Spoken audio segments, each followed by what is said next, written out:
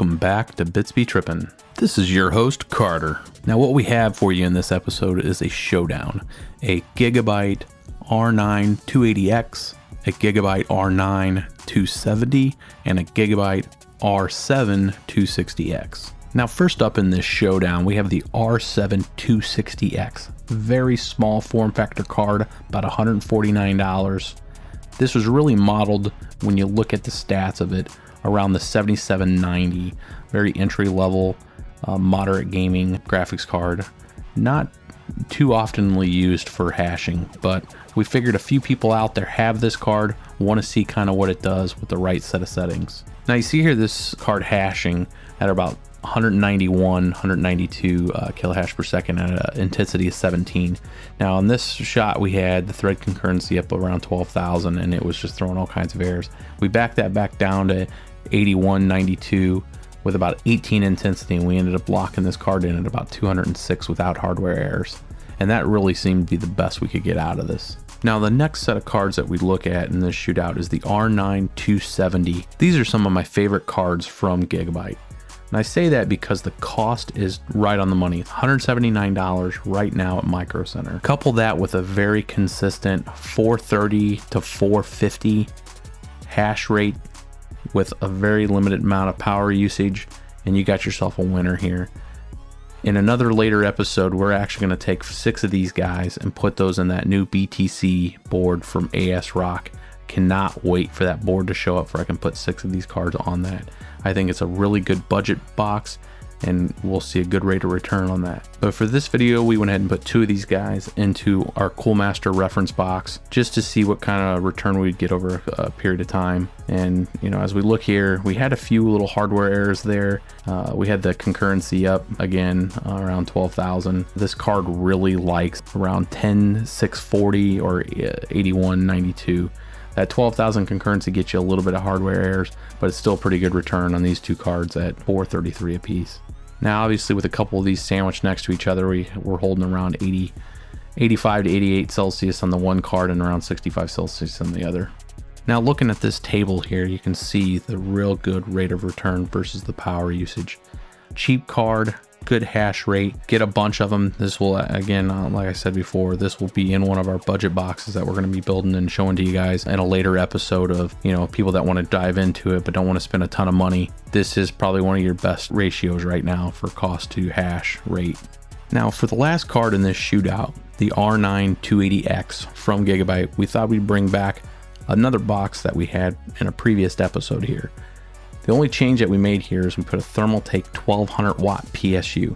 Wanted to see, just dial in the settings if we can have this one PSU hold this box up. So for this first run, 3 cards, settings at 1060 core, 1500 memory.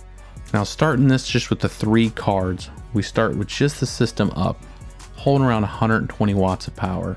We're at about 75 ambient temperature, and this thing's putting out about 53 decimals. Now enabling CG Miner here, we can see the power start to increase right away.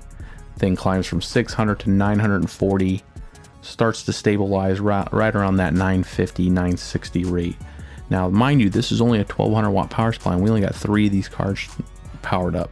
So we're looking right around 297 to 300 watts of power per card in this configuration.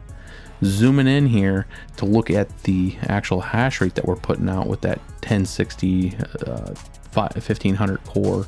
Now taking a close-up of this, the cards really are maintaining around that 730 to 735 mark.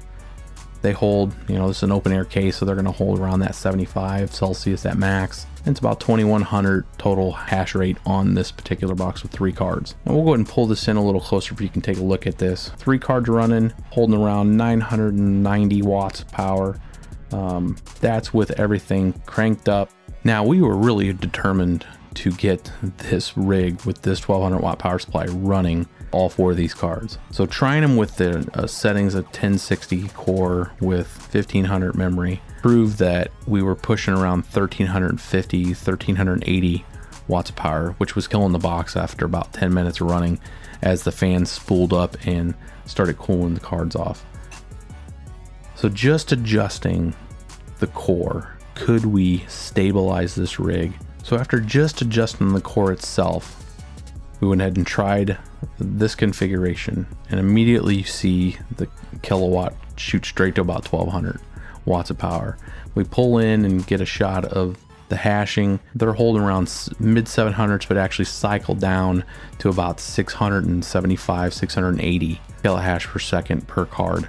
And that's really indicative of bringing that core clock down. Now, as we pan back and take a look at the kilowatt, you can see this rig starting to stabilize right there around that 1265. Now that's about 65 watts over what the recommended use of this power supply is. Now we've played with a ton of different settings here to see if we can maintain these 4 cards on that 1200 watt power supply. And really what it comes down to is not really exceeding the power supply by more than 100 watts. We pushed this thing at 1060 core, and within 5 minutes it shut down. 1365 was about as much as that power supply could handle. Bringing that core down is absolutely vital. If you find your rig is unstable, if you think you're right there on that edge of the power supply, if you don't have a kilowatt, you want to adjust those core speeds. Yeah, you'll take a hit on hash, but it will pay dirt when it comes to your power supply. If I get any point out of this for you guys, is to show one, a power supply can exceed its wattage and hold a computer up that's hashing. Not totally recommended, not recommended especially with some off-brand power supplies. I know when you're building a rig, the cost is a very eccentric thing. Try to save the best, buy the best graphics card. Sometimes try to hedge on the power supply, getting an off-brand, 16 watt Hercules, something that other folks have used and seems to have pretty good success with. But more times than not, on the few power supplies that we purchased that were off-brand, I've had more trouble than it's worth. I usually stick to silver and gold rated power supplies and try to stay just under what their wattage is. Now in this rig, as we're showing the video play here, this thing stabilized right around 1300 watts, which is right at about 100 watts. Now we let this go ahead and continue and run, and made it an entire night, no hiccups, no issues at all. It ran. The power supply was a little warm to the touch. Obviously it's running a little over what it's rated. Now in closing, I wanted to bring up this table to kind of show you the rate of return essentially on what we had shown here. The power usage by card, the hash rate in return, and the cost. Put some of those figures up there for you to kind of see what was the best result. Now for our upcoming episode, we have one more hardware review. We're specifically looking at the MSI 270 kind of as a little sidebar. Got a few of those, really liking those. They're holding right over 460, 475 hash rate. Amazing. They're $189.